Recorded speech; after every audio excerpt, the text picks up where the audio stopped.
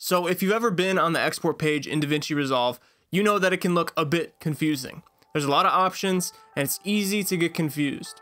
So what I'm going to be doing today is showing you exactly how to export your videos for your specific scenario in DaVinci Resolve 18. So let's go ahead and get started.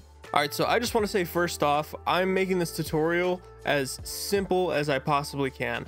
I don't want to make a super complicated tutorial. I see a lot of those on YouTube and I just want to make something simple that basically anybody can understand, because I know a lot of you guys are just starting off with DaVinci Resolve.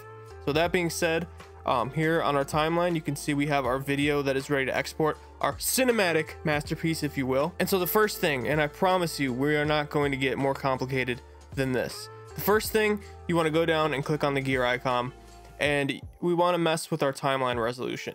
Now, when you're editing, you typically want to edit in 1080p. You can change that by going here. And the reason why you want to do that is it's just kind of silly to be editing in 4K, because it's just going to take up a lot of your computer's resources.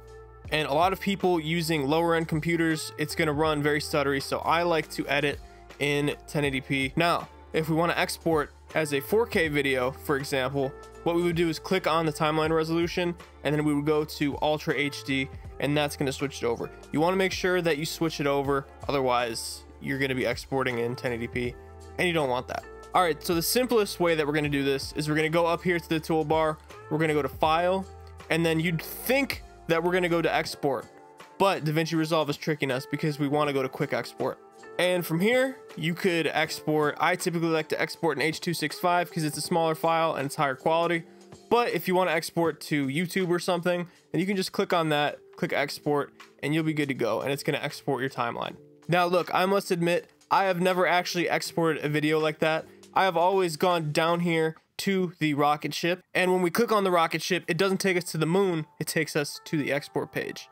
This is the export page. You can see we have a timeline here. But we can't edit our video or anything like that. This is just for previewing. It's going to default to custom export, and we can do literally anything that we want here. So look, you could change the file name and change the location, and you could click add to render queue and then render all, and you'd be completely fine with this. Again, it doesn't have to be more complicated than it needs to be, but I'm going to show you guys typically what I like to do as far as exporting. What I like to do is I usually go to H.265 master. I like to export in H.265 because a lot of my content is going on the internet, it's going on YouTube and Instagram and social media.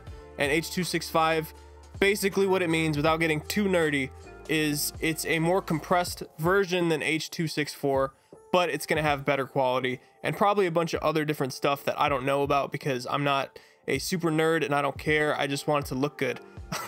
Okay, so H.265 master, it's gonna reset your file name. So we're gonna do test video 1, and then your location, whatever location you want. Typically I do it the professional way, aka putting it on your desktop. That's not professional, by the way. I don't know, that's just what I do. And then you're gonna see here, it's gonna say render. You want to make sure you're on a single clip if you want to render out this whole timeline as one clip. If you selected individual clips, what it would do is it would take each one of these cuts and export it as an individual video. And that can be good if you wanted to export this video to another editor or whatever, or if you wanted to export each of these as like a reel or a TikTok video or something. But I don't think I've ever used that, so I'm just gonna go to single clip because I always export things as a single clip.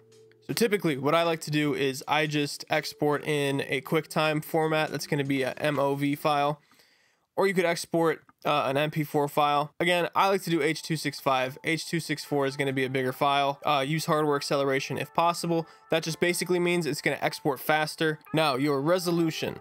So your resolution should match the menu in the little gear icon here. It should match the timeline resolution. If you see 1080p here, but you want to export in 4K, you want to go down to the gear icon and you want to change your resolution to Ultra HD.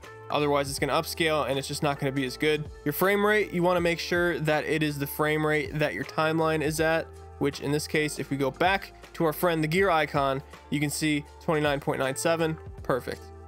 You never want to change your frame rate in the export page because it's just going to mess up. It's not going to look good. Now for quality, this is a contentious debate A lot of people say that you should always go click restrict to, and then there's a bunch of different ways that people say. Some people just say put 100,000 in there. Some people say the amount that you put in here should be 2,000 times your frame rate. So if you were recording in 30 frames per second, you'd want to have this at 60,000. So I typically like to do 100,000 just because I've always gotten great quality from that, and I don't mind a little bit of a bigger file.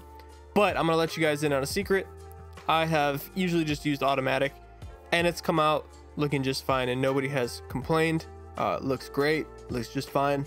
So if you're confused, either go here and restrict to 100,000 or just hit automatic, it doesn't matter. Your encoding profile can be in either auto or high. Again, I've always had it in auto, had good results, and that's pretty much it for that. Then we would hit add to render queue, and it's basically just going to add this to this queue here. And if you had multiple projects that you wanted to export, you could add in multiple projects here. You would select these guys, you'd hit render all, and then it would render out your video files. So if you wanted to get a lot less technical, DaVinci Resolve has a bunch of different options up here. And an option that a lot of you guys are probably going to be using is the YouTube option. So you can go click here, click on YouTube, and then you can click 2160p. And then it's going to basically take care of everything for you. Only thing I would change here is H.265 codec, because again, smaller file size, less upload time to YouTube, and DaVinci Resolve takes care of everything else for you. So as you can see, there are a lot of other options here, and to be completely honest, you don't really have to worry about these. You could do just fine either clicking YouTube or custom or H.265, and you're gonna be just fine.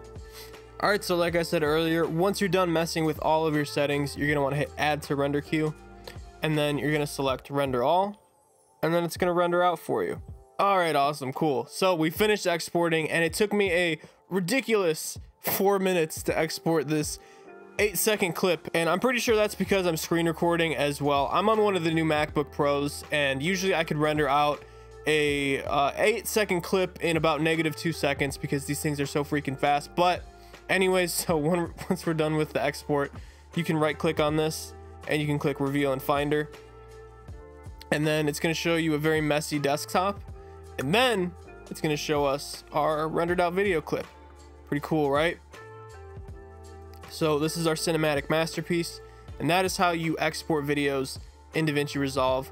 I hope that really helped you guys out and cleared up some confusion.